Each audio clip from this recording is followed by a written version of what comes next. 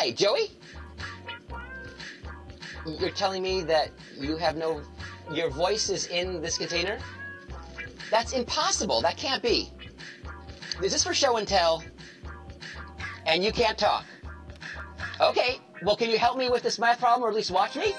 Okay, here we go. All right, Anna has 2 groups of pennies. She has 16 pennies in all. Do you want to say that?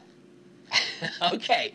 When she changes the order of the add-ins, the addition sentence stays the same. What sentence can Anna write? That's the question. You want to take a guess? I guess I don't know what's going on with his voice. All right, here we go.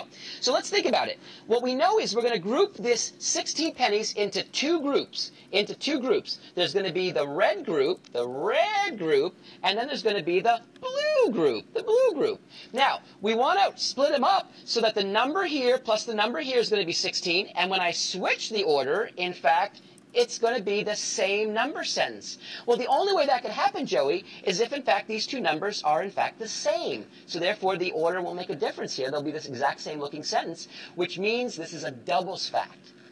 Exactly. I knew you'd be surprised. So all we have to do is now break this into 2 groups where each group has the same number, and that's actually easy to do because we know doubles fact with 16, it's going to be 8 and 8. And so we see that one group, the red group, is going to be this 8, and then the blue group is going to be this group, exactly, thank you, which is going to be that 8. And so we see now that 8 plus 8 is 16, so there it is. So 16 equals 8 plus 8. And if you reorder it, now you see 16 equals 8 plus 8. No matter how you slice it, it's 8 plus 8. And so therefore, this great doubles fact solves the riddle. What is the sentence you can write? 16 equals 8 plus 8. That's his way of saying 8, I guess. All right.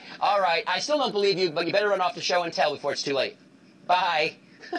Oh, wait, Joey, you forgot your voice. He is so silly, isn't he? His voice is in here. Come on. I love math, Professor Burger. Can we do another riddle? Oh my goodness, what are we going to do? I'll save the rest for later. I guess he was telling the truth. Have fun with math, and we will see you soon.